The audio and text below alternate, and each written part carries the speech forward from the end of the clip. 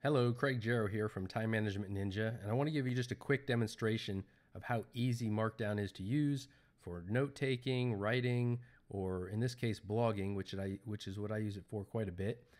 You'll see I have a blank document open here in my favorite text editor, Byword, and I'm just going to create a quick Markdown document here, and I'll show you how easy it is to translate into a blog post.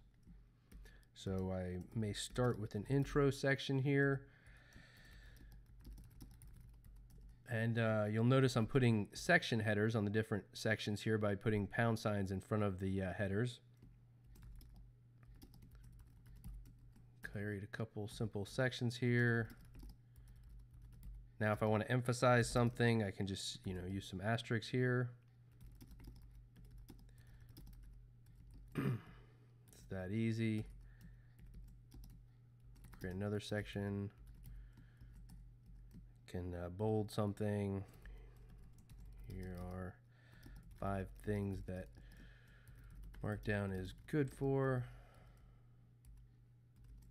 And if I want to create a list, I just literally start numbering. It's simple, easy, portable, blogging. And maybe I want to put a closing section on this post.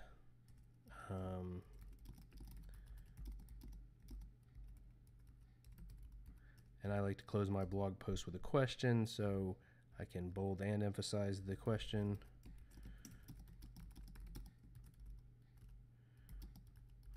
And it's that easy. Now, as you take your notes or write your blog post, it's easy because your hands don't even have to leave the keyboard. You can concentrate on what you're writing and not about formatting. It may look like a little bit of gibberish at the moment with these different punctuation marks and headers and things like that. But if I go ahead and hit the preview button, it translates the Markdown into the formatting, and you can quickly see the headers, the emphasis here, bold, and the list, and it's ready to go. I could export this if I wanted to email it or put it into Evernote or something like that. In this case, I'm going to copy the HTML and put it right into my blog post, which is kind of what Markdown was originally created for. So I'll copy the HTML. I'll open my web editor here in WordPress, and I had this post kind of prepped here. I've got it kind of mocked up. I've got an image already put in here. And if I want to post the HTML, I just click over here to the text area, and I'll just go ahead and paste it right after that image.